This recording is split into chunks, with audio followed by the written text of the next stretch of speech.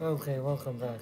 So we will be painting this horse in this video, and what I do is with watercolors I start out by giving it a nice coat of whatever the basic color I want it to be. So in this case it's a black brown mix.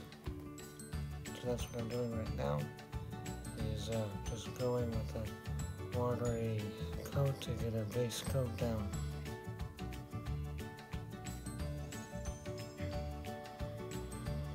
Then I'm going along the edges and then filling in near the middle.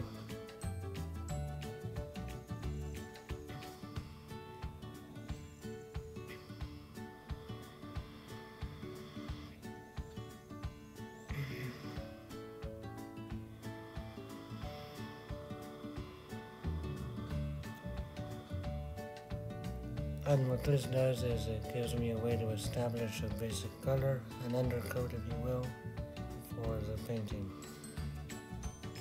It lets me get a color down, is basically what I'm doing.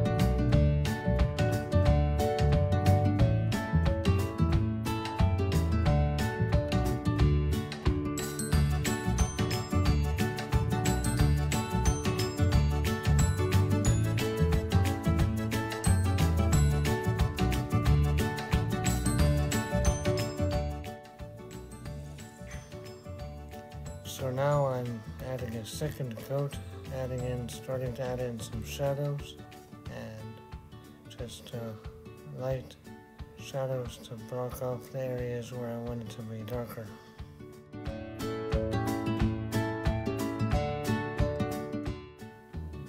And now one of my tricks is using a dry paper towel, is I go back and dab off the paint in various areas like the back side of the horse and the neck and the head, trying to remove a little bit of the watercolor paint in order to have some highlight areas and have some lighter reflections.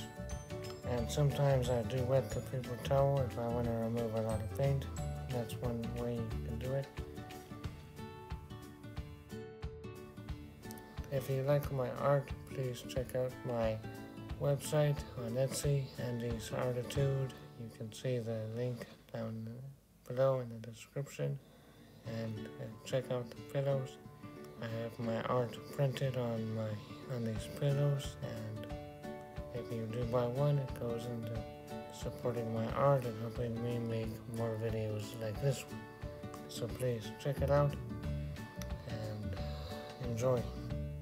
Okay, so by now I've gone back on the various sides of the horse or the edges and added a dark coat of darker paint in order to get some of those darker areas to give it a shape. And you can see in the middle areas where I've removed more paint to get those highlights. And again, right now I'm adding in darker colors, darker brownish black, to get those really dark areas, those shadows. And one thing I'm doing is I'm really thinking about where the sun is coming from, where the light is, and so how does that interact with the horse. I'm looking at various videos and pictures of how light reflects off of a horse's coat in order to help me better paint this painting. And now what I'm doing is I'm adding another coat of dark paint and you'll see that I'll leave it with a dark edge, a very heavy edge. And what I'm going to do in a minute is clean my brush off, and then I'll let the paint dry. And then I will go back and soften that edge up and blend it into the paint. And that's one thing about watercolors you can do, is you can leave them to dry for an hour, half an hour, or whatever, and then come back and you're still able to work with them. So right now you can see what I've done is I've blended in, giving it more of a shape, and using a clean brush, just with water on it. Not too much water, but some water. And you see, sometimes I clean it off with my hand or with a paper towel.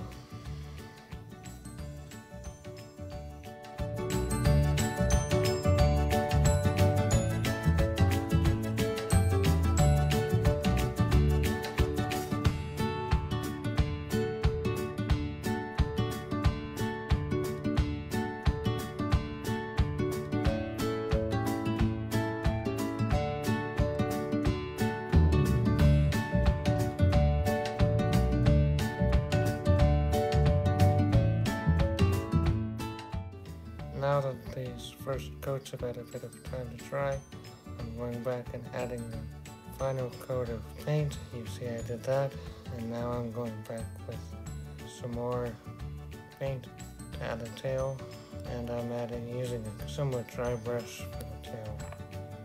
But see that I've darkened the horse up, made it a bit more brown, because I want this horse to be a very dark brown.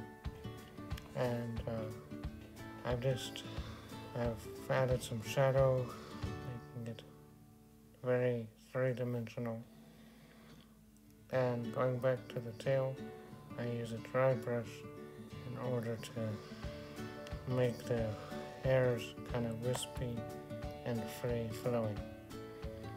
Now what I'm doing is adding the shadow on the ground, using some dark blue, kind of a navy blue, or perhaps I think it's a blue-gray. Just adding that shadow where I think it should be. Kind of guessing, nothing too complicated. And one thing when you're painting free like this is you want to think how the shapes interact. Think of your own shadow you've seen and observed. And be observant. That's one important thing when painting and drawing. Observe around you, your shadow, or you're drawing with shadow. Think about what you've seen in nature and use that. Have a visual library. Now one of my tricks that my mentor taught me is using a sharp blade. It can be an X-Acto knife or whatever to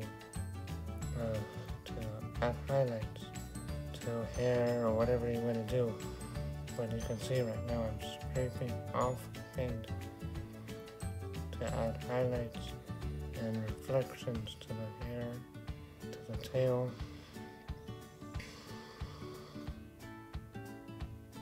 And then I'll go back and do it to the eyes, to the snout, to the mouth, and that adds a lot of character.